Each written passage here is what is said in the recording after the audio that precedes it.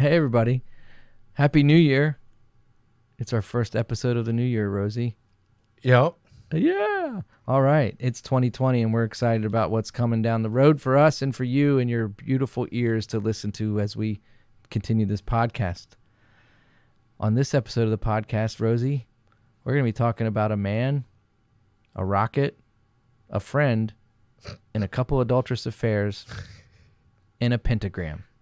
I'm just going to leave it at that. So, okay. I guess some of those fit. Yeah. all right. So I would just say sit back, grab a coffee, and enjoy.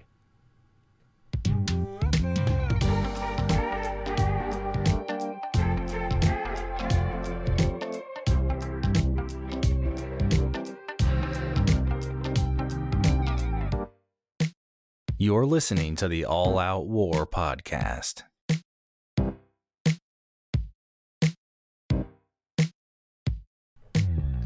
Well, hello, everybody. Welcome to our first podcast episode of 2020. Rosie, how you doing, man? I'm doing well. It's 2020, dude. It is. It's 2020. It's a new year. Do you believe in New Year's resolutions? Nope. Me either, dude. I hate New Year's resolutions. In fact, I read a study one time that 90% of New Year's resolutions do not make it past week 4. So by February. 1 month, yeah. By February, they're done. People have given up. They've moved back. They're back into their old habits. Yeah, it makes sense. So, yeah, I mean, that's why gym memberships, like, they make all this money. If you go in March, nobody's there. Yeah. Because they've given up on their new body, their new year, new me, right? That's true.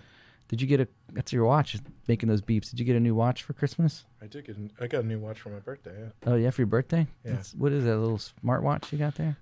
It's a Sunto 9. Oh, nice. It's a smartwatch, but it's not like a smartwatch. Okay.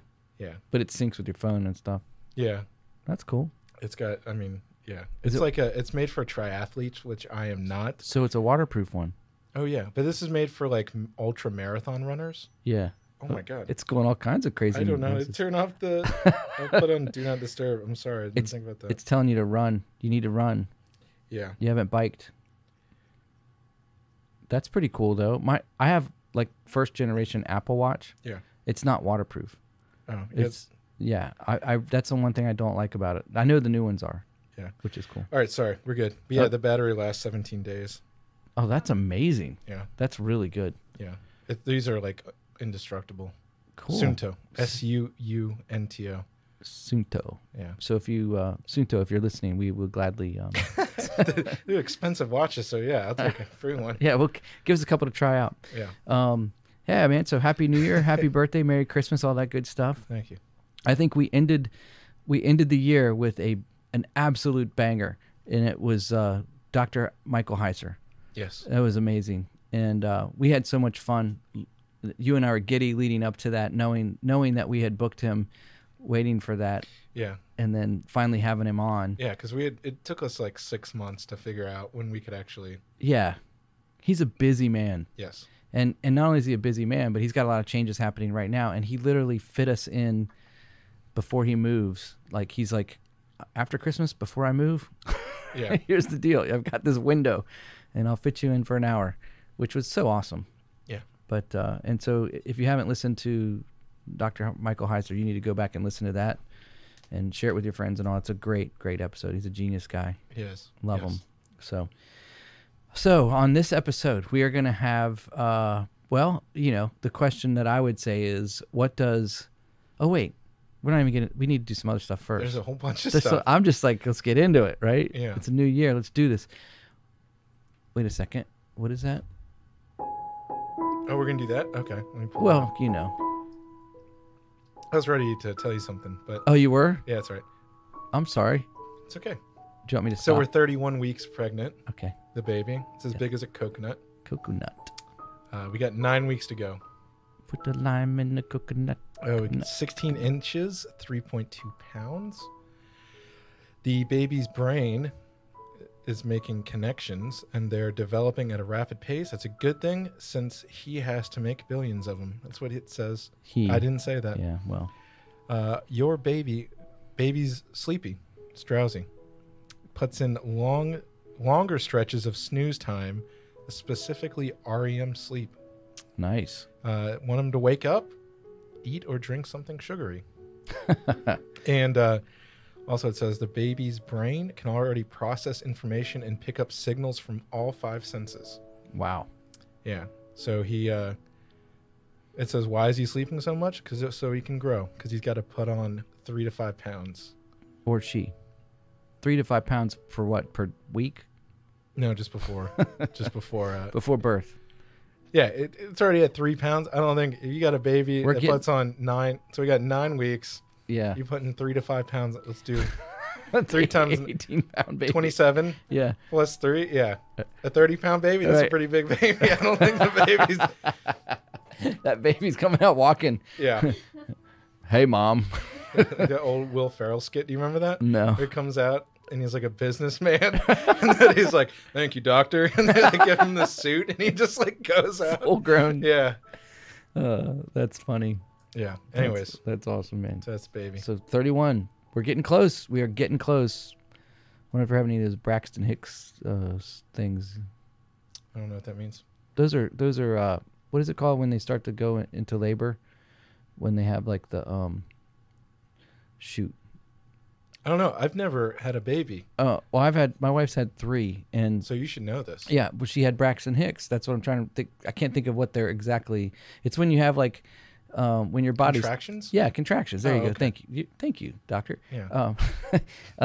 No, it's a contraction that they get that's like pre-birth, and like they're early, and so it's like the body's saying, "I'm ready. Let's do this," but the baby's not ready, so you got to get them synced up. Anyways, gotcha. Yeah. I mean, gosh, I can't even remember contractions. Of course, my last baby was born 14 years ago, so yeah, it's easy to forget things. And sometimes, well, it's all right. I mean, sometimes it's smoking that sticky green stuff. Yeah, right. You're not going to remember that. You're not going to remember contractions. I had to get it in for the first one of the new year. It was good. We had to. Why don't you throw another one in? Smoking that sticky green stuff. Yeah. Oh, yeah. Yeah. I was watching that, where we pulled that clip from. I was watching that YouTube the other day laughing. The whole clip just made me laugh. It's so good. Oh, man. So what were you going to say? You're going to ask me what I know? What do you know, man? Oh, hey, yeah. I wasn't sure if that's what you were referring to Yeah. when you were saying you're going to say something or not. Yeah. Hey, did you know that Russia and Japan are still at war on paper, technically? They've never had a ceasefire. Ooh. Or technically, they never came to agreement that they are not in war anymore. From, like they sign a World War treaty. II? Yeah. Oh. Yeah. And also in another kind of, did you know? Yeah. Virginia, we're at war against Minnesota because they stole a flag, Wait. a Confederate flag, and they've held on to it for more than a century. We need to go get it. We do need to go get it. We need to go get our flag back. Yes. Let's go. Let's go. Well, we shouldn't tell it on them public. Where is the flag? Do we know where the flag is? Yeah, and we've been suing them. What? It says for 100 years, Virginia has been asking for it back, even suing for it, as a bunch of Virginian reenactors tried to do in 1998. Then Attorney General Hubbard Humphrey III told them to go fly a kite. Said in 2000, Virginia legislators got involved asking Governor Jesse Ventura to return their captured icon. Why? He asked. We won. We won. Yeah. So they look. We have to. It's got to. It's on public display. I don't think we can Dude, get it. Covert. We got to get this thing. Yeah. Well, here's All right, the history. Listeners. Okay. Go get our Confederate flag for Virginia. Mail it to us. And we'll deliver it to the governor of Virginia. Yeah, we'll it'll be be heroes. amazing. Well, we don't want to give it to No, this not governor. Northam. No, he's we'll horrible. hold on to it till. We'll wait till we get a good Well, conservative when the Civil War II kicks off here in Virginia, That's right. we'll be riding with it. We'll hold it out on the banner. Yeah. Oh man. Well, here it is. It says it came into Minnesotan hands in 1863 when first Minnesota Private Marshal Sherman captured it during the bloodbath at Gettysburg. Mm. So he stole it. Wow. They stole it in Gettysburg. Took it with them. Yeah, so there you go. Minnesota. Yeah. All right, I think we've killed enough time. Yeah, so you got that down. You got the baby. I guess we should get into this podcast. What do you think? Yeah. Okay, so I'm going to ask you a question. What do rockets, Aleister Crowley, and Scientology have to do with each other? Oh, I don't know. Why don't you tell me? I will tell you the name of an individual, and his name is Jack Parsons. That's what we're going to be talking about today. Wait, you wrote down the joke and you didn't even present it well. Well, that was poor presentation. You're like, well, I'm gonna wait, like hold on. I never explain. wrote it down. I just Okay. said I think I'm gonna open this way. Oh, I thought you were writing it down. No, I don't write anything down. I was like, I'm a nerd. Let me pull up my glasses here. And you're like, well, the name of a person that I'm about to tell you is gonna tie it all in together. Oh, be quiet. Whatever, dude. So, all right. Well, since you're making fun of me, you get to start this whole little jazz show. I'm just poking fun. So Jack Parsons, man, this guy, he's a very, very interesting character. Yes. And very dark person. Mm-hmm. I'll say that. But you've been doing some research on him. I've done a little bit of research on him. Yeah. There's a lot of information about him you can find, just on the internet and stuff. But you've got some cool information. We thought it'd be interesting and fun to talk about because it's so strange. Yeah. And we're going to do a series. I should probably set this up too. We're going to be doing a series of podcasts throughout 2020, here and there, spatterings of them, speckled. Our podcasts will be speckled with them, of just individuals, of unique individuals, strange individuals of history. So this ties in with another person that I didn't know we were going to do that. Well, I mean, we already decided that we were going to talk about Aleister Crowley. Yeah. And so we'll be talking about him. And so we've got some people that we'll be talking about, through 2020. Yeah. And so let's talk about Jack Parsons. Okay. All right. What do you know? No, I don't know. Do you want me to do a little introduction? Yeah. Yeah, come All on. right, so, I want you to. Okay. Well, so why do we care about Jack Parsons? Question? Anyone? Anyone know? Okay, we care about Jack Parsons because he happened to pioneer the advancement of liquid and solid jet fuel. So he was this jet propulsion scientist back in like the 30s and 40s, back when we were trying to make rockets, right? And he basically was one of the cutting edge scientists in the world, and he basically helped invent solid and liquid rocket fuel, the rocket fuel that we still use to this day. Modern rocket fuel. That's right. Modern rocket fuel, the way that we put rocket ships into the moon, how we get them into orbit, how we get satellites. Yeah. He was like one of the biggest guys that helped contribute to that. So he's basically one of the most important people in modern science, rocket science. Yeah. Literally a rocket scientist that helped us, beat everybody else.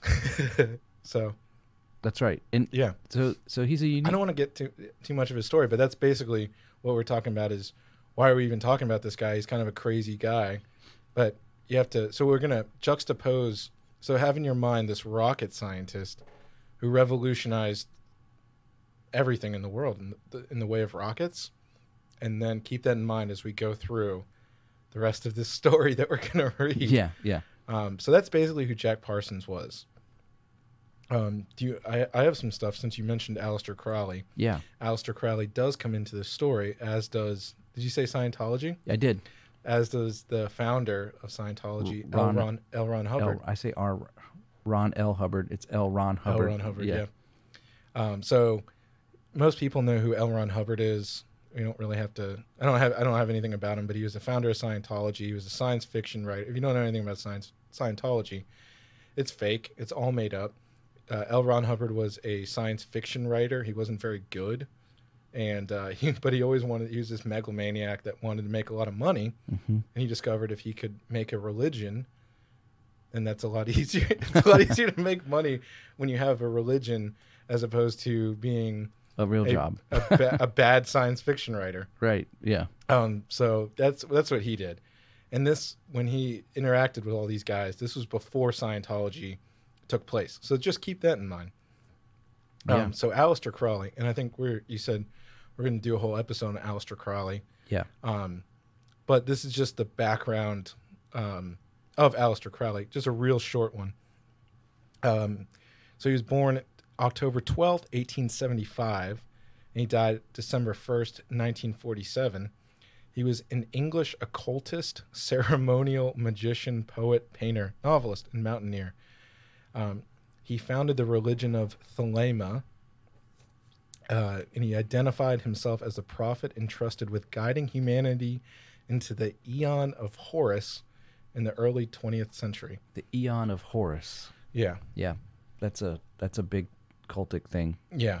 So what's important about him, he started, they called him the wickedest man in the world at the time.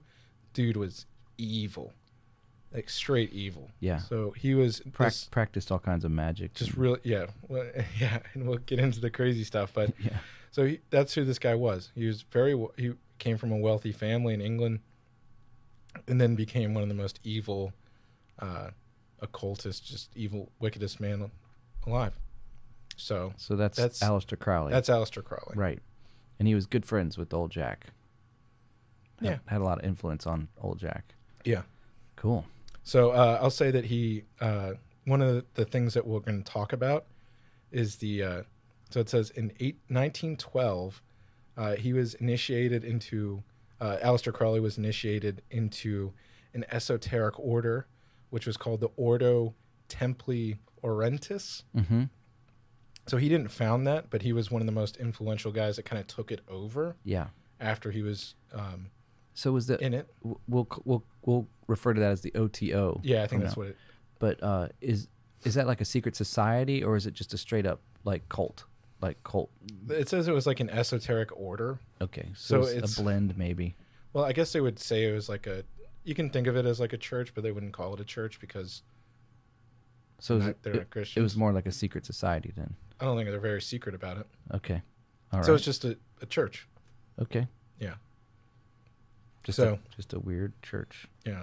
Okay. So you want to start reading? Sure. You want me to? I can start off. Okay. So this is we're going to talk a little bit about Jack Parsons. His name is John Whiteside Parsons, born on October 2nd, 1914 in Los Angeles, California. His mother and father separated while he was quite young, and Parsons said later that this left him with a hatred of authority and a spirit of revolution, as well as an oedipal attachment. Oedipal.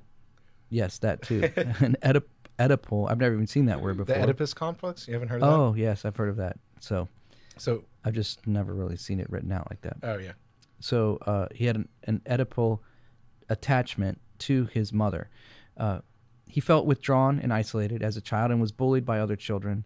This gave him, he thought, the requisite contempt for the crowd and for group mores. Parsons was born into a rich family, and sometimes in his youth he was referred to as a loss of family fortune. This loss must only have been a temporary one, though, perhaps caused by the breakup of his family. Since the 1940s, he inherited from his father a large Victorian-style mansion in the well-to-do area of Pasadena. During adolescence, Parsons developed an interest in science, especially physics and chemistry. And in fact, he went on to develop a career as a brilliant scientist in the fields of explosive and rocket fuel technology. His achievements as a scientist were such that the Americans named a lunar crater after him when they came to claim that territory for their own.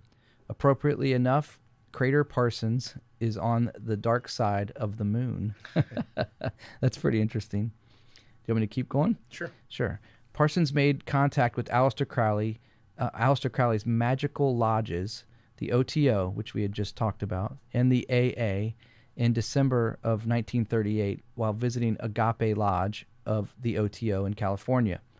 He was taken along by one of his fellow scientists at the time Agape Lodge used to give weekly performances of the Gnostic Catholic Mass.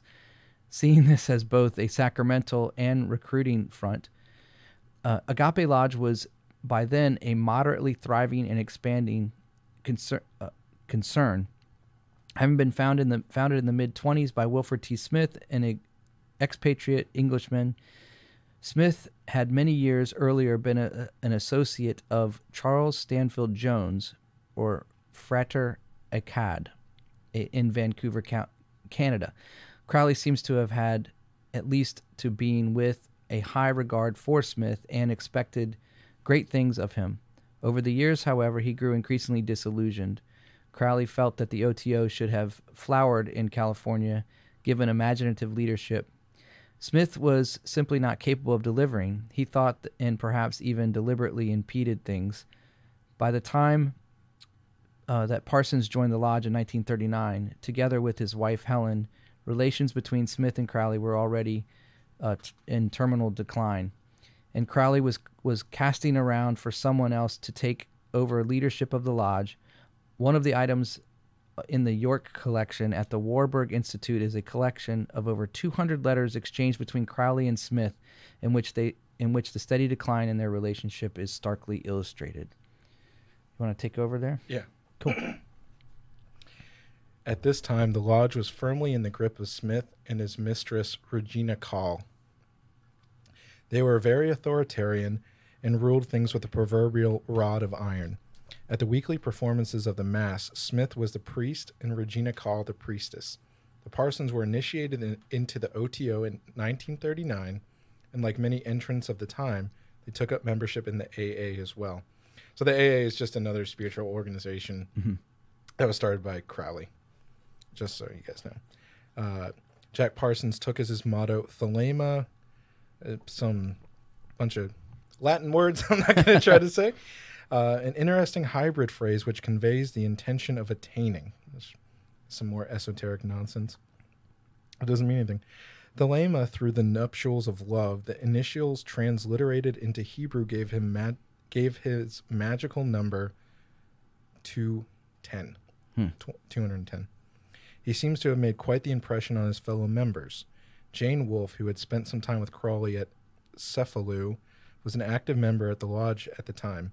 The following entry is from her magical record during December 1940. Unknown to me, John Whiteside Parsons, a newcomer, began astral travels. This knowledge decided Regina to undertake similar work, all of which I learned after making my own decision. So the time must be propitious. Why do all these old people in... Yeah, I know. Why can't they just write normal English? Right. Hey, people in the 1930s, how about you start writing normal English? I think it was still the influence of Old English that was like lingering in the well, why don't you just... literary world. We're in America. Speak like a normal American. Whoa. Okay. All right. Sorry. I'm just getting mad at this old woman. Incidentally, I take Jack Parsons to be the child who shall behold them all, which is part of their teaching. So she notices that he might be one of these guys that they were looking for. 26 years of age, 6'2", vital, potentially bisexual at the very least, is what this woman said. At the very least. Yeah. University of the State of California and Caltech now engaged in Caltech chemical laboratories developing bigger and better explosives for Uncle Sam. Travels under sealed orders from the government. Writes poetry, sensuous only, he says. Lover of music, and he seems to know thoroughly. I see him as the real successor of Therion, passionate, and has made the vilest analyses result in species of exaltation after the event. All right, some of this stuff they're talking about magical stuff that doesn't make sense. Right. I have no idea about this. Yeah. So just listener, take some of these things when we just try to read through them. This piece that we're reading has letters that it says before is made up of these letters. So just take some of this stuff with a grain of salt, and I have no idea what that means. Yeah.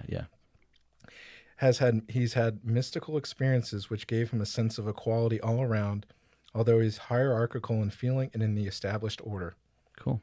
That's the end of her first letter. Yeah. Jack Parsons seems to have had something of a reverential attitude towards Smith, perhaps seeing him as some sort of father figure. The relationship there seems to have had a bit of ambiguity. In later years, he described how he felt an alternate attraction and a repulsion where Smith was concerned. And Smith, wherever his limitations and faults, was evidently a charismatic man. Parsons evidently made a strong impression on Smith. In a letter to Crawley during March 1941, Smith wrote, I think I have at last a really excellent man, John Parsons. And starting next Tuesday, he begins a course of talks with a view to enlarging our scope. He has an excellent mind and much better intellect than myself. Oh yes, I know it would not necessarily have to be very good to be better than mine. Jack Parsons is going to be valuable. I feel sure we are going to move ahead in spite of Max Schneider's continual efforts to discredit me. He still exhibits your letters as proof that I am a #1 SOB. I thought you were going to write him to tell him to clamp down. End of that letter. Yeah. The last sentence of this quotation throws light on an important factor in the affairs of the Agape Lodge, the turmoil and personal friction that was a constant emotional backdrop, which seems finally to have invalidated all of their efforts. The Lodge was constantly riven by a personal feuding and upheaval, and Crowley's influence over the course of events seems in reality to have been marginal. The nucleus of the Agape Lodge was some sort of forerunner of a hippie commune. Apart from anything else, Smith appears to have regarded the women members of the Lodge as constituting his personal harem, and of course this added to the friction. Crowley was in correspondence with many of the members at this time, and seems to some extent to have encouraged people to tell tales on each other. You want to pick it up? Sure. Yeah. In his attempt to assert authority over the Lodge generally, and Smith in particular, Crowley was frustrated by the loyalty, despite all the bitchiness, to Smith and Call. On the face of it, he should have been able to exert his authority easily enough. Karl Germer, his trusted right-hand man, was in New York, while his colleague from the Cephalou days, I'm not sure what his Cephalou is, I guess that was an area, Jane Wolfe, was a member of the Lodge. Jane Wolfe was of the same age as Crowley, but was weak and indecisive. Despite the glamour of that time and mystery now lend the Agape Lodge of the 1930s and 40s, the reality seems to have been a mess. Although Crowley grew increasingly despairing and impatient with Smith, and saw all too clearly the need to replace him as the head of the Agape Lodge, the problem for Crowley, quite apart from how to get rid of Smith, was with whom to replace him. In the course of the letter to Crowley on March 1942, Jane Wolfe made her recommendations. Incidentally, I believe Jack Parsons, who is devoted to, and then for some reason, I don't have the next part of that on my PDF that you gave me, buddy. He was devoted to Wilfred. Oh, okay. There you go. I got. Okay. I didn't realize it didn't look like it matched. So, incidentally, I believe Jack Parsons, who is devoted to Wilfred, to be the coming leader. With Wilfred in advisory capacity, I hope to get two together someday. Although your present activities in England seem to have postponed the date of your coming to us. Jack, by the way, comes in through some inner experience, but mostly perhaps through the world of science. That is, he was sold on the book of the law because it foretold Einstein, Heisenberg, whose work is not permitted in Russia, the quantum field folks, whose work is alongside the factor of infinite and unknown lines, etc. You two would have a whale of a lot of things to talk over. He and Helen are lock, stock, and barrel for the order. By 1943, Crowley appeared to have decided that some definite course of action was necessary to get rid of Smith, and that his continued presence in the Lodge was harmful. In a letter in May 1943 to a member called Roy Leffingwell, he wrote, I think that Smith is quite hopeless. I am quite satisfied with what you say about his reaction to your family. It is all very well, but Smith has apparently nothing else in his mind. He appears to be using the order as a happy hunting ground for affairs. You say the same thing, and I have no doubt that it is quite correct. I think we must get rid of him once and for all, and this will include the Parsons, unless they disassociate themselves immediately from him without reservations. At this time, Helen Parsons was having an affair with Smith and also supplanting Regina Call as priestess in the public performances of the Gnostic Mass. Jack Parsons retained his strong feelings of loyalty towards Smith, although perhaps a little confused by events. Crowley determined to get rid of Smith, viewed with his concern the extent to which Parsons, of which he seemed to have held high opinion, was under the spell of Smith. While having a high regard for Parsons, Crowley was also keenly aware of his faults, which he hoped Parsons would outgrow in the course of time and experience. In view of subsequent events in the life of Parsons, these perceptions are interesting and important. Once again, they can be best conveyed by extracts from several letters that Crowley wrote. In a letter of July 1943 to Max Schneider, we read, "As to Jack, I think he is perfectly all right at the bottom of everything, but he is very young, and he has at present nothing like the strength to deal with the matters within this jurisdiction objectively." In the course of the letter, Jane Wolfe, in December 1943, Crowley made the following assessment.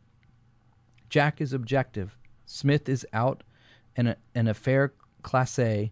Anything or anybody who communicates with him in any way is out also, and that is that. And the best plan is to sponge the whole slate clean, and to get to work to build up Thelma on sound principles. And no more of this brothel building. Let us use marble, not rotten old boards. Jack's trouble is his weakness and his romantic side. The poet is at present a hindrance.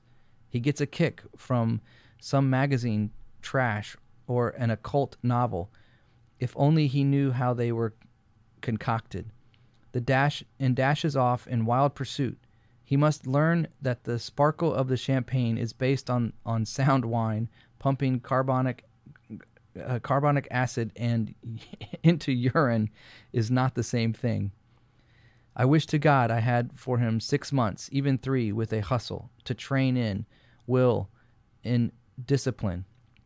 He must understand that fine and fiery flashes of spirit come from the organization of matter, from the drilling of every function in every bodily organ until it has become so regular as to be automatic and carried on by itself down in the unconscious. It is the steadiness of one's heart that enables one to endure the rapture of great passion. One doesn't want the vital functions to be excitable. Want me to take over? Sure. Let's recap real quick, though. So there's just a lot of tensions happening between Crowley and Smith, and unfortunately, you have Parsons, who's feeling loyal to Smith because he's the one who got him into the OTO.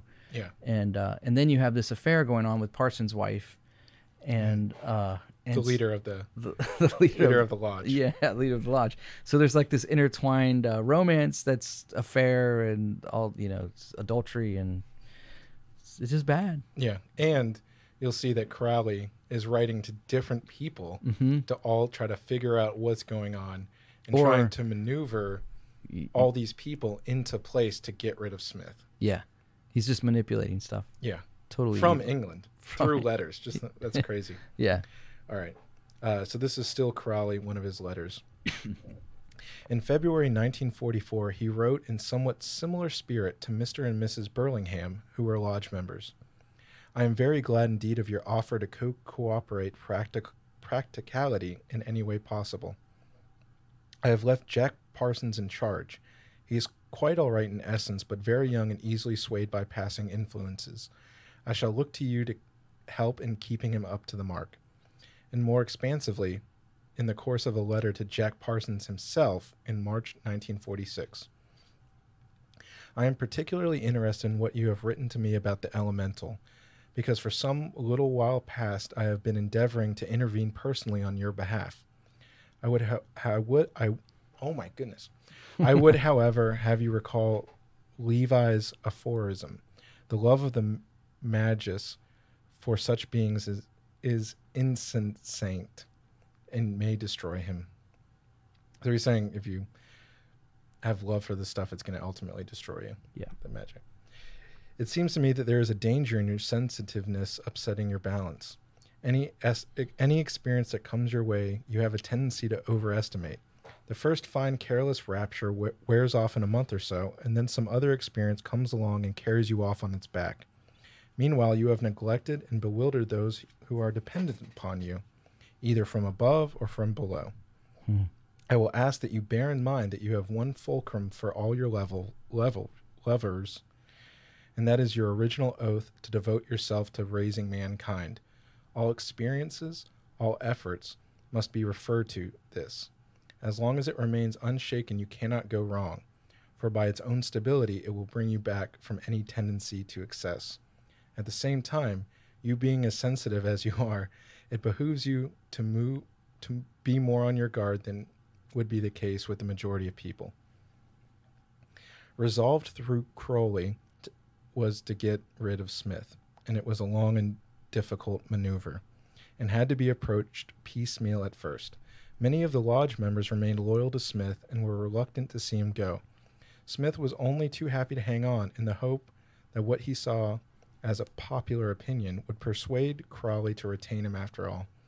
Throughout all this, Smith seemed unable to understand the depths of Crowley's hostility towards him. His letters to Crowley during this period carry the tone, whether implicitly or explicitly, of some wretch having to bear the gratuitous beatings of his master. Some sort of dual authority apparently operated between Smith and Parsons for a while, to the reluctance of Parsons, himself still much a Smith loyalist. Eventually, Crowley seems to have hit upon a novel way to remove Smith. He declared that Smith was the avatar of some god and should go away on a magical retirement until he had realized his true identity. That's pretty cunning, isn't it? Yeah. To this end, Crowley wrote a document of instruction for Smith to follow. It's called Liber 132.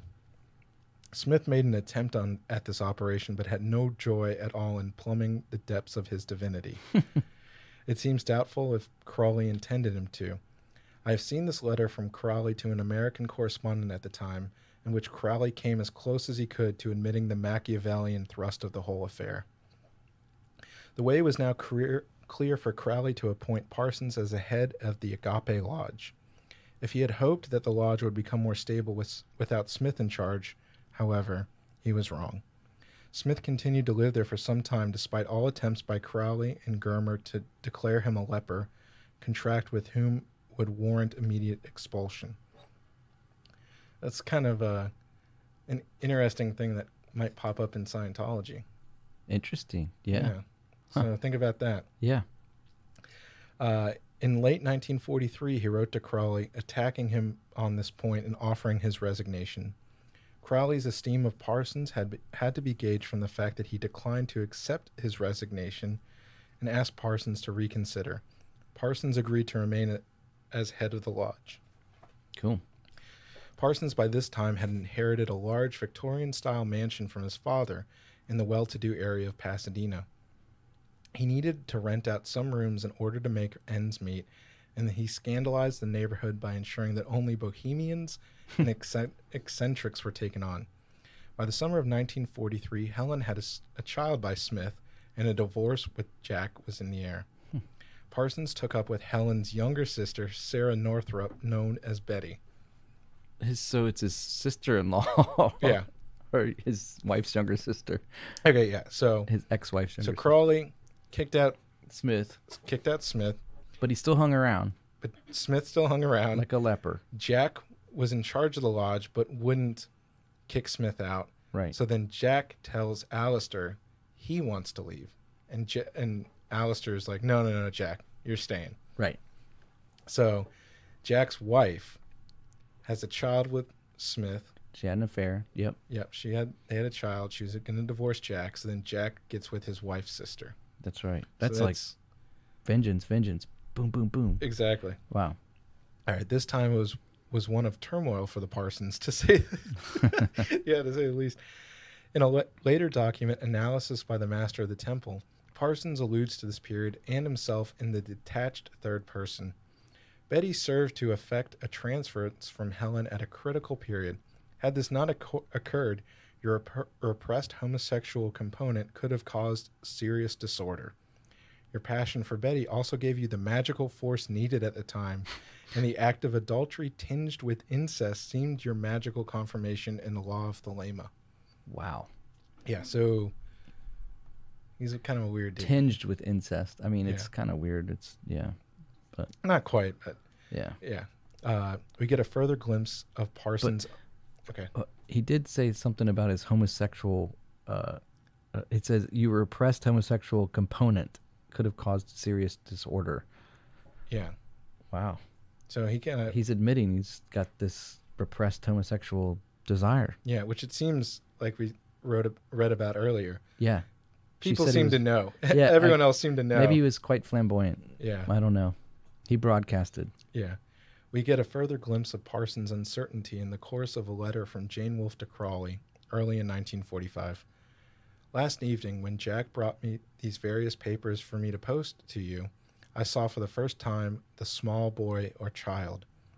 It is that he is bewildered, does not know how or when to take hold in this matter, or where, and is completely bowled over by the ruthlessness of Smith, who has a master hand when it comes to dealing with this boy.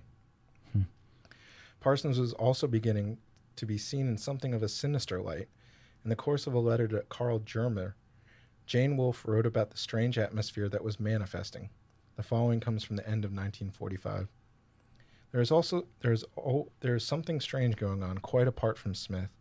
There is always Betty, remember, who hates Smith, but our own Jack is enamored with witchcraft, the home fort, voodoo.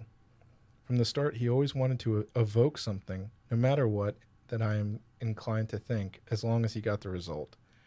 According to Mika yesterday, he has had a result, an elemental he doesn't know what to do with. From that statement of hers, it must bother him, at least somewhat. You want to read over? Sure. Phyllis Seckler, from whose account this passage of Jane Wolfe's has been drawn, adds her own memories to this. Mika also reported to Jane that two persons always had to do a lot of banishing in the house. They were sensitive and knew there was something alien and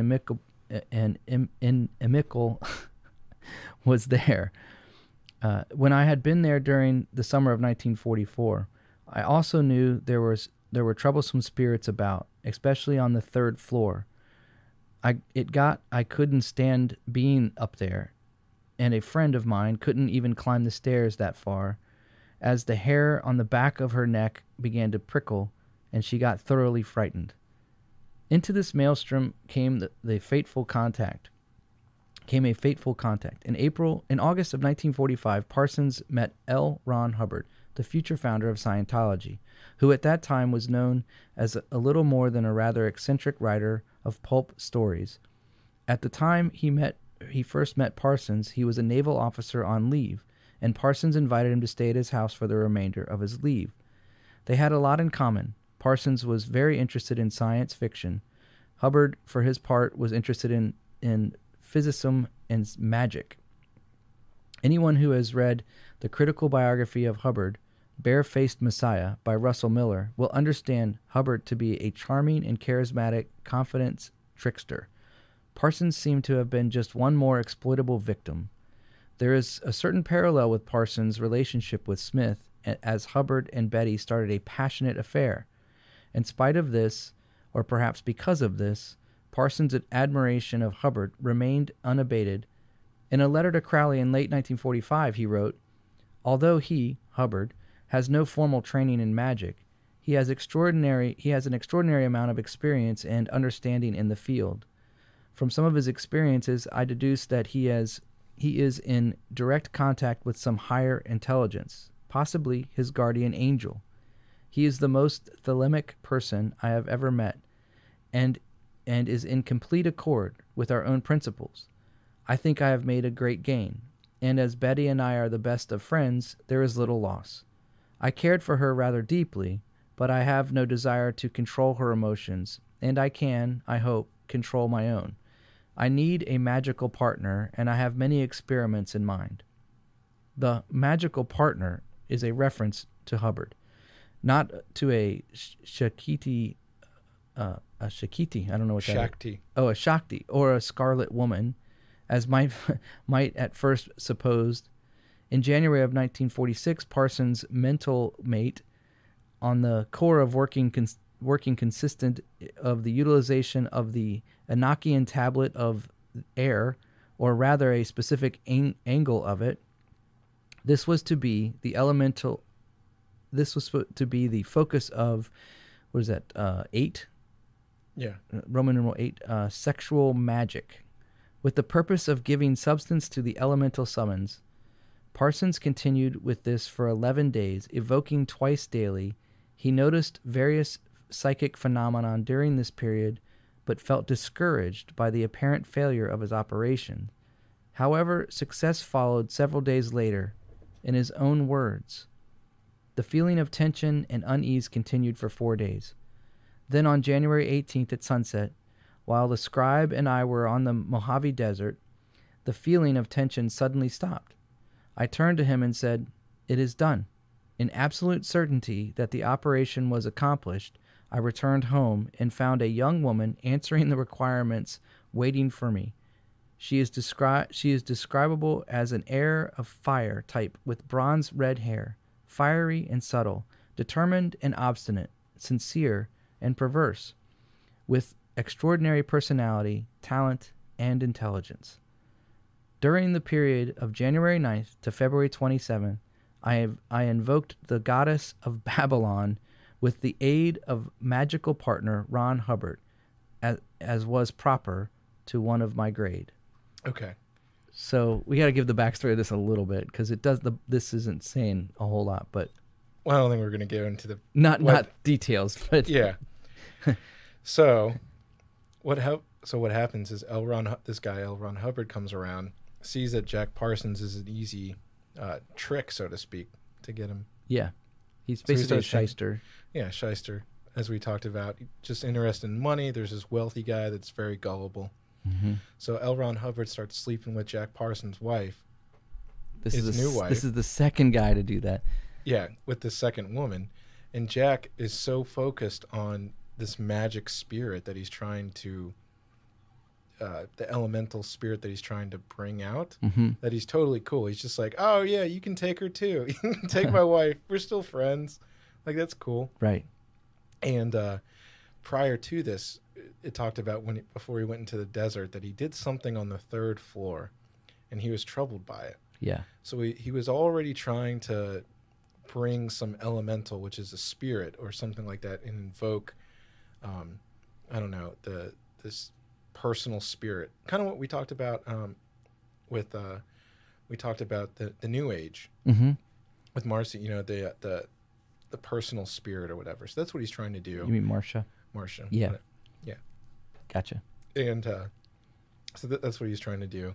So he goes out into the desert with L. Ron Hubbard, and they start doing these magical Rituals. rituals. Right. Yeah. We'll leave it at that. We'll leave it at that. He starts doing these rituals, and all of a sudden he comes back, and there's a woman waiting for him, Yeah. and that's who he thinks. Was So- the deliverance of the spirit that Yeah. he was invoking. Yeah. Yeah, This goddess of Babylon. yeah. So Yeah. now he has this tie with L. Ron Hubbard Yeah. that he thinks that he helped him. He thinks he's like a spirit guide for him almost. Yeah. Yeah. So let's take it up from there. Okay. The young woman referred to as Marjorie Cameron. The more romantic amongst us will perhaps be disappointed to learn that she seems to have existed prior to Parsons' elemental summons. So she didn't just walk in there one Right. day, but It's not quite the way he was portraying it. yeah. Yeah. She and Parsons married in October 1946, and the certificate gives her age as being 24, her birthplace as Iowa, and her profession as artist. At one time, she had served in the U.S. Navy. At the time of this working, she was on a visit from New York where her mother lived and returned there after the Babylon working for a while. So Babylon working was the name of his spirit thing that he was trying to bring. Yeah. Yeah. Because he was trying to get the goddess of Babylon. Yeah. Yeah. At the end of February 1946, Hubbard went away for a few days. Parsons went back into the Mojave Desert and invoked Babylon, the spirit. He gives no further details of this, unfortunately. All he does say is that during this invocation, quote, the presence of the goddess came upon me, and I was commanded to write the following communication. This communication, which purports to be the words of Babylon, consists of 77 short verses. Whether it was a direct voice, trance, or inspired writing, he does not say. The answer probably lies in the magical record for this period, but as far as I know, it has not survived. This communication of 77 verses he entitled Liber 49. He does not explain the title, but no doubt considered such explanation unnecessary, since 49 is a number sacred to Babylon. Chapter 49 of Crowley's The Book of Lies is a panegyric to Babylon. This connection is evident in the Vision and the Voice, which is another book, in which Babylon is a strong and alluring current, and indeed the core of a series of visions. In the account of the 27th ether of the symbol of Babylon, it is given as a blood-red rose of 49 petals, red with the blood of the saints, who have squeezed every last drop into the cup of Babylon. Parsons spent the rest of his life devoted to Babylon. Some would say that he became obsessed by her. Liber 49 contains instructions for the earthing of this Babylon current in the form of an avatar, daughter, or manifestation of Babylon, who is to appear amongst us. It would appear that Parsons was expecting a full-blown incantation and not simply the incantation of a force. So he's expecting... Incarnation. Okay, yeah. In a yet-to-be-published essay, Parsons discusses the breakup of the patriarchy in the dawn of the 20th century and the beginnings of a new age, the Age of Horus. The nature of this is seen as disruptive, bringing confusion and terror. Parsons' instances of two terrible wars, the atomic bomb and the increase in obscene and homosexual tendencies. So this is what he writes. But the great event of the eon, which will bring with it the possibility of redemption to the whole of the Western world, has not yet been made manifest. We, who contain the knowledge of this event among ourselves until the time is right, and we who, in fact, were the instruments of its gestation, give these present indications. The eon of Horus is the nature of the child. To perceive this, we must conceive of the nature of a child without the veil of sentimentality, beyond good and evil, perfectly gentle, perfectly ruthless, containing all possibilities within the limits of heredity, and highly susceptible to training and environment. But the nature of Horus is also the nature of force, blind, terrible, unlimited force. That is why the West stands in imminent danger of annihilation. That is why the West also stands in the possibility of the most rapid and tremendous evolution that the world has ever known. The balance must be love and understanding, or all else fails. All right. Want me to take over? Sure. Okay. A few days after receiving Liber 49, Parsons put in hand the ritual preparations as indicated in the text. Again, in his own words, on March 1 and 2, 1946, I prepared the altar and equipment in accordance with the instructions of Liber 49. The scribe, Ron Hubbard, had been away about a week and knew nothing of my invocation of Babylon, which I had kept entirely secret. One of the nights on March 2nd, well, he writes very interesting. One of the night, March 2nd, he returned.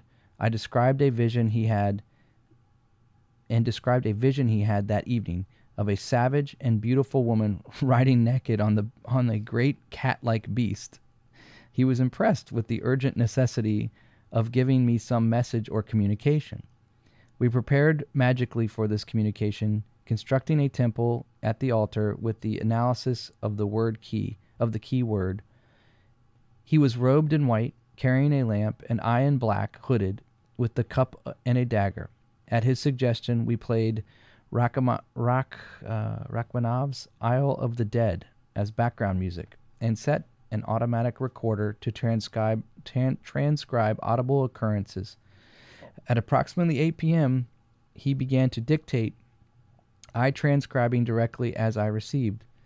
Hubbard's vision sounds like he had seen a copy of the Book of Thoth.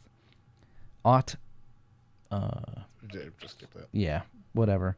It's just a book title. Showing the whore astride the beast, where would have been at least one copy of Crowley's book, The Book of the Thoth, around Parsons' place. Interestingly, in spite of Hubbard being referred to as the scribe, it was Hubbard who was giving utterance to astral communications and Parsons writing them down. As far as the Babylon working is concerned, Hubbard is the joker in the pack, a factor infinite and unknown. His entire career, both before and after his involvement with Parsons, reveals him as a confidence man par excellence. Hubbard's effortless swindling of Parsons out of thousands of dollars demonstrates that Parsons was readily taken in as anyone. The workings arising from Liber 49 continued for several nights, and they contained instructions for further rituals intended to facilitate the earthing of Babylon.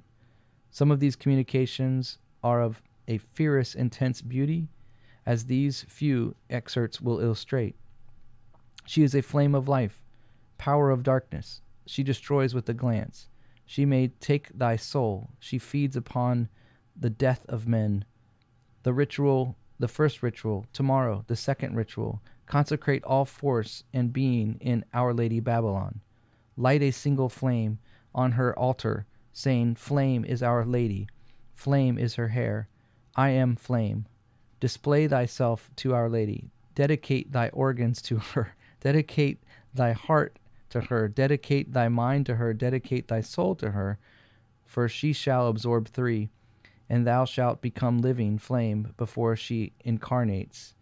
For it shall be though alone, and no one else can help in this endeavor. Some of the communications received in the course of the Babylon working have forceful sexual expression, bordering on rapacious. They're rapacious. Rapacious. There's words that I just don't know. That's crazy. That's crazy. You don't know words? Yes, there's words I don't know. All right. Thou as a man, and this is what he says next. Thou as a man, as a god, hast strewn upon the earth, and in the heavens many loves. These recall. Concentrate. Each woman thou hast raped. Remember her, think upon her, move her into Babylon, each one by one, until the flame of lust is high. After the Babylon working had been concluded, all that Parsons could do was watch and wait. He had been told the operation had succeeded, that conception had occurred, and that in due course the avatar or daughter of Babylon would come to him, bearing a secret sign that Parsons alone would recognize and which would prove her authenticity. Hubbard, though, had more mundane consideration on his mind, and several weeks later he and Betty absconded with many thousands of dollars of Parsons' money as an investment fund, Allied Enterprises, set up by Parsons, Betty, and Hubbard, into which Parsons was persuaded to sink most of his savings. Parsons eventually managed to track them down, recovering all but a fraction of his money after taking legal action. Parsons had no further contact with either Hubbard or Betty following the suit. Parsons was beset with other problems, preoccupied with the Babylon working. He had neglected his duties at the Agape Lodge. This was the final straw for many of his peers, who had considered him something of a prima donna. The members of the lodge never seemed to have much compunction in telling tales on each other to Crowley. He received reports from several different sources on this latest escapade of Jack Parsons. From these reports, Crowley concluded that Parsons' flaws had finally overcome his promise, and that Parsons was a gullible fool beyond redemption. He was further infuriated by Parsons' imitations that, in the interest of secrecy, he could not provide a full account of what had transpired during the Babylon working. Parsons was suspended from his position as the head of the lodge and departed soon after. All right, so we're going to do another little recap since we read quite a bit of that. Yeah. So one of the biggest things is they go out into the desert, and L. Ron Hubbard is the one who actually acts as a medium, right, and dictates to Parsons what to write down. So all these beliefs are coming through L. Ron Hubbard. And don't forget, he's a science fiction writer. Yeah. And then after that, Imagination's not hard for a guy like that. Yeah. So after that, And he's motivated because of Betty. And Parsons' money. yeah, I was going to say Parsons' money is probably that. Well, Betty too. He took his wife. Yeah, maybe. Yeah, and so then Betty and L. Ron Hubbard ran off with most of Jack Parsons' money. Mm. And then so after that, Aleister Crowley kicks him out of the lodge. So he's like, everything's falling apart for Parsons. He's believing in a false, made-up goddess that's going to appear to him. His wife left him. His buddy left him. His spirit guide left him with his money. And then Crowley is like fed up with him. So he's like, everything's falling apart for the guy. Yeah. Yeah, that's a good summary. Yeah. That's what I was waiting on. There you go. All right. It is difficult to know in great detail what did go on at this time. I have seen a letter which Crowley wrote in 1946, some weeks prior to Babylon working, in which he names someone other than Parsons as the Grand Master of the Agape Lodge. I have also seen a reference to Parsons being called to account at a special lodge meeting over certain things which his colleagues were unhappy, such as coming up with a text that was purported to be the 4th chapter of the Book of the Law, which was an act of heresy for which he was luckily not to be burned at the stake. And it's important to, we'll go into Aleister Crowley, but that's a really big deal that he didn't get killed over that. Yeah. So just keep that in mind. It is certain that Parsons departed the OTO at around this time, though he continued to regard himself as a member of the AA. He remained on friendly terms with many of his colleagues, and he continued to correspond with Germer until his death. Not so with Crowley, however. Crowley must have been bitterly disappointed with Parsons. He had had such a high regard for his abilities, as well as a keen awareness of his faults, such as impulsiveness and recklessness, faults which, as Crowley now saw, had led him to the inevitable downfall. 2 short letter extracts to Lewis T. Culling show this disappointment. In the course of a letter dated 1946 of October, he wrote, "About John Parsons. All I can say is that I am sorry. I feel sure that he has fine ideas, but he was led astray firstly by Smith, then he was robbed of his last penny by a confidence man named Hubbard." And then his last words are in the course of a letter dated 1946. Also Crowley. "I have no further interest in Jack and his adventures. He is just a weak-minded fool and must go to the devil in his own way. Requiescat in pace." The activities of Parsons during the next few years are not at all clear. I have only been able to catch glimpses through letters and the like. In 1948, Parsons lost his security clearance to perform classified government defense work, and for a man of this profession, this was the virtual withdrawal of his livelihood. This action was stated to be because of his membership in a religious cult, which believed to be an advocate of sexual perversion. It was organized at the subject's house, and it had not been reported, which had been reported subversive. So those are all the things that they took away his clearance for. Being in a cult that happened at his house, that believed in sexual perversion, and it had already been It was subversive. Subversive. Yeah. That's probably the kicker, the Yeah. subversive part. Yeah. Yeah. Parsons commented later that he was suspended on charges of belonging to the OTO and circulating Liber Oz, which is another book or writing. They always have these Liber. Yeah. Yeah. Parsons defended himself in closed court, and the charges were dropped. In the meantime, Marjorie Cameron left him. That was the redheaded. Yeah. In analysis by a master of the temple, Parsons refers to this rift in third person. Okay. Candy appeared in answer to your call, in order to wean you from wet nursing. She has demonstrated the nature of woman to you in such unequivocal terms that you should have no further room for illusion on the subject. The suspension and inquisition was my opportunity, one of the final chains in the link. At this time you are enabled to prepare your thesis, formulate your will, and take the oath of the abyss, thus making it possible, although only partially, to manifest. The exit of Candy prepares for the final stage of your initial preparation. Candy is short for Candida, or the magical name of Marjorie Cameron. There was a reunion in late 1949 or early 1950, and they resumed living together as man and wife. As mentioned earlier, Parsons still considered himself to be a member of the AA. In December 1948, he took an oath of the Magister Templi in the name Belerion, Antichrist. Are you going to say that? I'm just laughing at the stuff. Is crazy. Yeah. This oath was taken in the presence of Wilfred T. Smith, with whom he had evidently retained some sort of relationship. In 1949, he issued the Book of the Antichrist.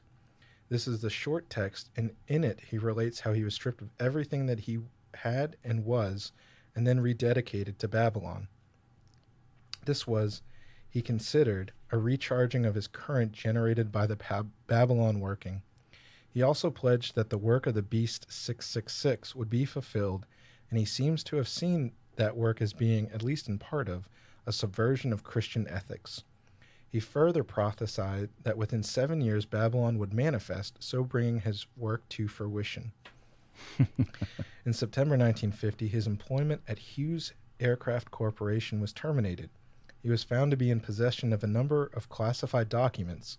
Several of these, as it happens, co-wrote by him, dating from his days at Caltech.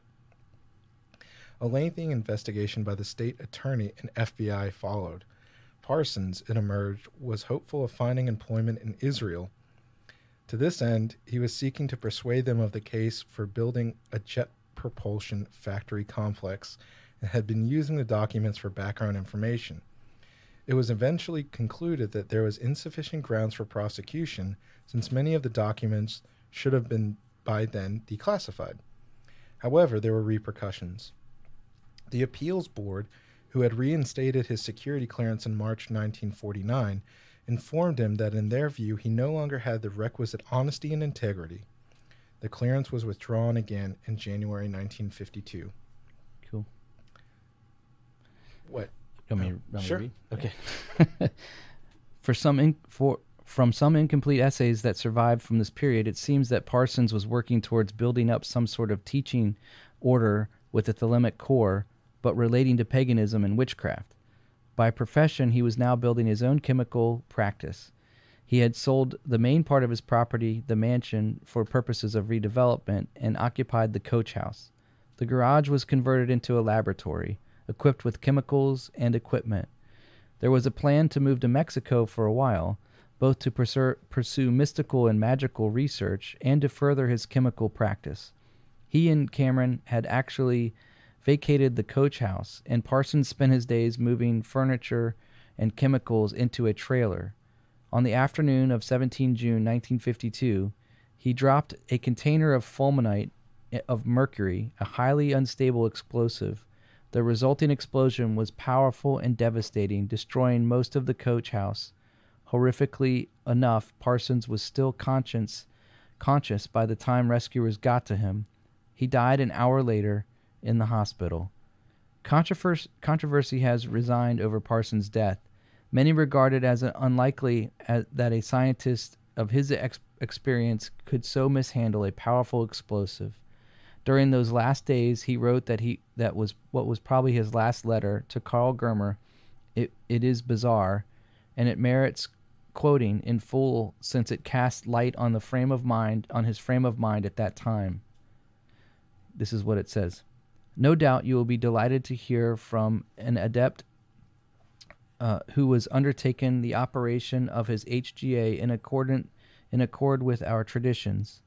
The operation began auspiciously and with a chromatic display of psychosomatic symptoms and progressed rapidly to acute psychosis.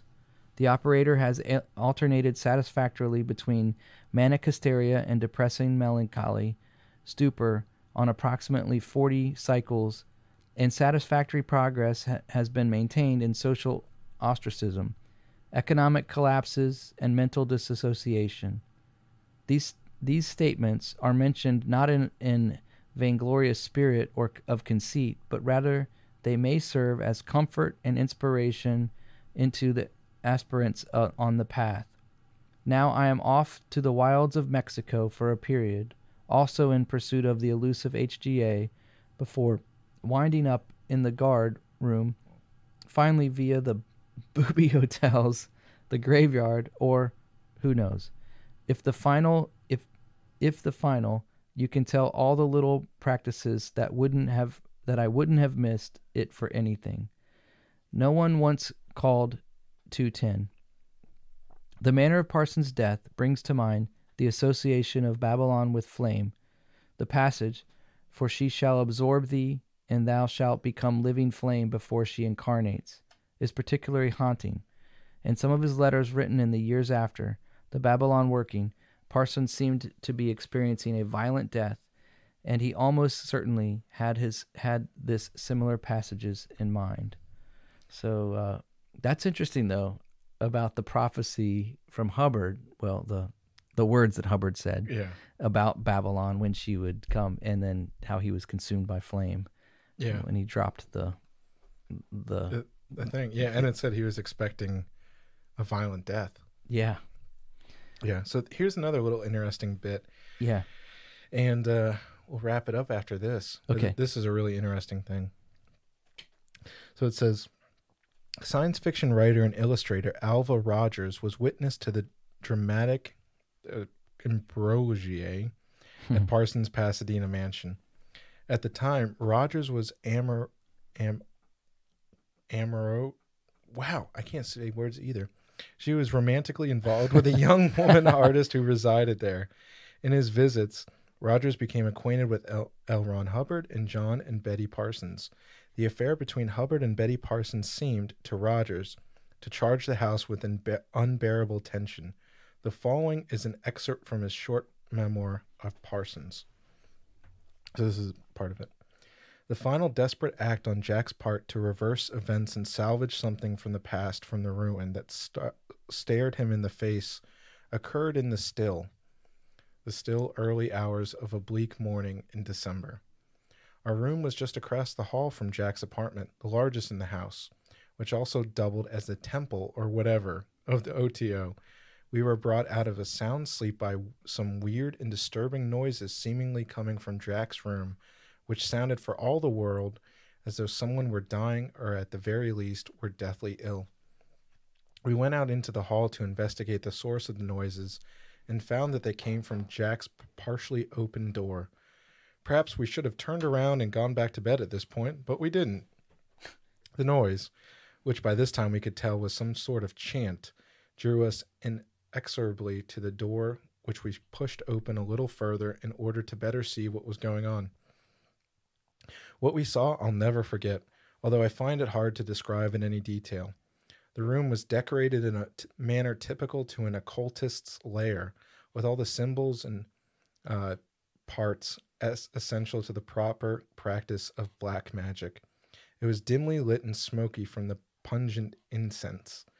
Jack was draped in a black robe and stood with his back to us, his arms outstretched. In the center of a pentagram before some sort of an altar affair on which several indistinguishable items stood. His voice, which was actually not very loud, rose and fell in a rhythmic chant of gibberish which was delivered with such passionate intensity that its meaning was frighteningly obvious. After this brief and uninvited glimpse into the blackest and most secret center of a tortured man's soul, we quietly withdrew and returned to our room where we just spent the balance of the night discussing in whispers what we had just witnessed. So that's just like a window into like his personal devotion to the occult. Yeah.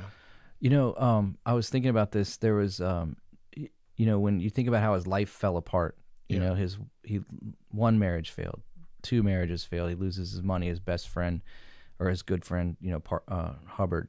And then he gets kicked out of the, you know, the OTO and the lodge or whatever by Crowley. And then he loses his clearance, so his government job, which was probably paying him pretty good at that point, because this is during the war. Yeah. And he's developing rocket fuel and rocket stuff, which is really important for the war. They were trying to win based on that. It wouldn't surprise me if he would have taken his own life, you know, based on all of those things mounting up on him and feeling as though he had given his life to something that just wasn't you know, helping him or meeting his expectations. Yeah. But interesting. I just found something I was looking at while you were reading. It says that when Parsons was actually working at Caltech, he and 2 other guys started a small company that they called the Suicide Squad. Huh. And it was basically, they called it that because they were a ragtag group of rocketry enthusiasts whose volatile experiments threatened to kill them every time they got together. So they called themselves the Suicide Squad, and that was what they named their group and their little corporation. And I wonder if that was not even prophetic in itself, the way that it was working in his life as well. Yeah. You know, just being so I mean, talk about throwing yourself to something. This is what it's throwing yourself to something hopeless that will never fulfill. Yeah. You know, it was like he was repressed with his homosexuality, so he was probably fighting these unnatural sexual urges. And of course, at the culture in 1940s, that was definitely not going to be accepted. Yeah. Not like it would be today, anyways. And the cult has such a sexual, the occultic world has such a sexual theme to it that's threaded through rituals and the way they do things, that it's much more acceptable to have some kind of orgy, where you would be able to practice that, desire, and let it out or whatever. Especially under Crowley's supervision or exactly in one of his cults. Right. Yeah, because he was sexually charged as well. But I read other places that the mansion, it was given to orgies and things like that. Oh yeah. Often, But I mean, that's how these affairs come about. I mean, the book kind of kept it clean a little bit, but the stuff that you and I found later when we were looking about the ritual to try and bring forth this Babylonian goddess was pretty perverted. Yeah. And gross. I won't even repeat it on here. But man, it just makes me sad for him. Because it makes me sad that there's nothing there that he was searching after that he would ever find. He'd never find fulfillment. You won't find it in relationships anyways. We know that. Yeah. So the fact that he gave himself to this like cultic, and it never crystallized for him. Like it never fabricated. Yeah. I mean, you'd think that the devil would throw him a bone every once in a while, right? keep him on the hook or something, right? Yeah. Well, but he's evil. Yeah. So why would he do that? Yeah. Well, I mean, it doesn't talk a lot about the science stuff, obviously, that he's going with at the time. But I think it's one of the reasons why he's such an interesting character, and why the way that this story that we read was presented with the intimate letters and all that stuff. It's important to keep in mind at the same time that all this stuff is going on. So, in between trips out to the Mojave Desert, he's like inventing stuff that's gonna save, like inventing solid rocket fuel, which is gonna enable us to put men on the moon, put satellites into space, to do all sorts of crazy stuff, to bomb the Germans, all our stuff, they were working on their stuff too with also occult stuff. So it's also interesting. You'll hear about all this stuff. Maybe we can do a whole episode on the occult stuff of the World War II of the Germans, because they had so much occult stuff. Like all their scientists, basically, there's so much stuff with the occult. So it's interesting as kind of and that came a little bit later. On from when he was doing it, because he was doing it a little earlier than they were. But it's just interesting to see the these guys that are men of science, so they say, are the ones, because let's be honest, all right, I don't want to say this in a derogatory sense, but I'm going to slam like these Wiccans and New Age people and people that would be into the occult that you would typically think are all these people that ain't doing rocket science. They ain't rocket scientists. You know what I mean? Right. They're ones, the hippie commune weird stuff of, California, and these, people that live in communes and free love and all this kind of stuff. They aren't typically scientists that you would picture. That's right. You picture like, I'm a novelist. I'm, maybe nowadays a communications major. Right, I don't know, something right. like that. Yeah, You know, yeah. something, not the hard scientist. And if you're a communications major and you heard that, I'm not talking about you, baby. You know, I'm talking about all the other communications majors that are doing stuff with a worthless degree. Wow. Just kidding. Wow. Shots fired. Whatever. I'm just kidding. Like I said, if you're listening to this, I'm not talking about you. You're awesome and smart. Yeah, so it's just interesting to see the same people back in those days were the hard science guys that are really bringing all the occultic stuff into it. Yeah. And getting results other than that. So, you know, I don't want to, this was a long way to say maybe he did get some results in the work that he did outside of the occultic stuff, but the man's life was just miserable. A mess. Yeah. Yeah. Quite a mess. So. Yeah, I mean, and it even starts off when he's young. I mean, his parents get divorced. He's a little bit, he's lost. You know, he has this weird interest in dark stuff and darkness and the occult, and he just gets, you know, it's just like he got put at the wrong place at the wrong time, and it just kind of propelled him down, you know, a path. And it's interesting to see that, you know, he wasn't this, he wasn't an L. Ron Hubbard. He wasn't an Aleister Crowley. Right. He never did. He never, like, it seemed like he was just kind of this weak-willed, probably nerdy guy that was into weird stuff. And then he just found himself, I'm not letting him off the hook by any means. Right. But this kid that came from a troubled home and probably really nerdy, socially awkward. And all of a sudden he just fits in with these people that take advantage of him. And, you know, there's ultimately no fulfillment to that, like you said. Yeah, nothing. And, you know, I wonder if he, you know, I wonder if, well, we're not going to talk to him because he's probably in hell.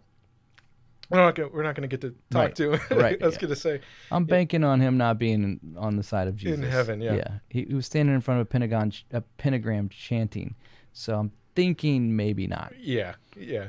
But I was going to say, you know, you would ask him if he did get any fulfillment after the scientific stuff that he did, or was it, you know what I mean? Because I wonder if he got any fulfillment out of that at all. I feel like the interest in and it says that he. I would say probably not. Is my answer. Yeah. I don't think he would. Well, they also say that he went to Caltech to do research, but he never got a degree or anything. Oh yeah. So he never really got. I think he did get a degree. Accomplished or anything. I don't think so. I was looking at some stuff here about it. Oh. And I mean, the guy was probably pretty sharp, like adaptable, and there's that whole alchemical, you know, way of working through the occult. You know what I'm talking about? Like they want to, you know, people want to be changed so they can become better and into this new higher self and all that kind of stuff. And that's part of that whole passage through the occult. And I'm wondering if the mixing with all the chemicals for the rockets and stuff was the interest in thinking maybe he would stumble upon something that could actually work well with some of his like occultic stuff. You know, I don't know. I wonder that. Yeah. Who knows? And I was going to say, not to psychoanalyze because I'm by no means a psychiatrist or thing with that, but it's also interesting to see, you know, why would someone, you know, that's obviously brilliant, brainiac, very smart and intelligent, in matters other than science, you know, I'd say, other than that, he's kind of weak-willed. Is, you know, what makes him seek out this thing, and particularly this thing with women, you know, because it said the thing that you were joking about, the Oedipus complex, is based on this old, I'm not sure if it's a myth or the story, whatever, it's of Oedipus Rex, which is basically this guy who kills his father to marry his mother. Nice. So that's the whole background of this, which brings into a lot of light if people would have recognized that. Yeah. Of this elemental spirit to come, and that was of a woman, you know, that he was always waiting on. And, you know, so it seems like, you know, we got to look behind one of the, you know, one of the most brilliant, you know, probably scientists, and concluded, you know, brought us so much stuff. Yeah, and in the 20th century. Yeah. And, you know, just to look at him as he was a miserable dude that, you know, was Yeah. Sad. dancing around with some evil people. So the moral of the story is don't get into the occult. Unless you want to be Well, here's the thing that I think a is brilliant rocket scientist, because maybe it's worth it for you. no, it's never worth it. It's never. Look, he went down a flame of glory. Yeah. Here's what's interesting to me too. It's like birds of a feather, right? Like Ron L. Hubbard, Aleister Crowley, L. Ron Hubbard. Like they all kind of hung together, and they were all crossing paths, and somehow they were all, they knew each other. Hubbard had to have known Crowley, or of him at least. I'm sure Parsons talked about him and stuff. Oh yeah.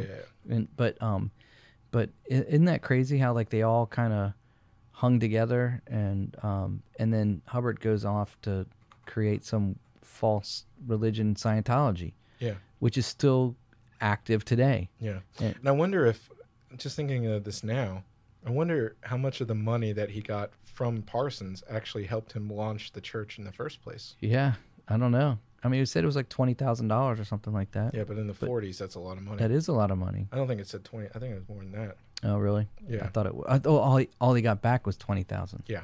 So it might have been, a lot more. Yeah. It could have been equatable in today's money, as like million or more, millions possibly. A couple 100,000 maybe. I don't know. Yeah. Yeah. Who knows how much they actually got? I mean, we know we could. Oh yeah, we don't know how much he actually got. For their little company that they started. Wow. So that's pretty interesting, man. The old Jack Parsons. So, anyways, I guess we'll be grateful for him as we go to the moon. Yeah. Right. If it happened. If the moon even existed. That's right. Yeah. All right, man. Well, this has been a good episode. It's been fun. Yeah. And we've got some more. We're gonna dive into Aleister Crowley a little bit later. Not in the next week or so, but at some point here we'll dive into him. And we've got some cool guests coming up here soon on the podcast as well. So, hey, man. Yeah. You got anything else you want to share? No. We wrap up this first one of 2020. Yeah. Let's go. Let's put it in the books. Yeah. All right. It's over. All right, Warriors. We'll catch you next time on All Out War. See ya. Stay hydrated. Stay hydrated. That's right. We'll see you.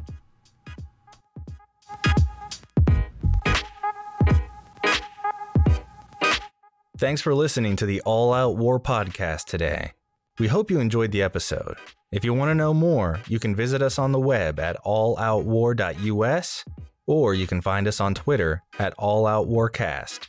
Hey, thanks again for listening, and we'll catch you next time.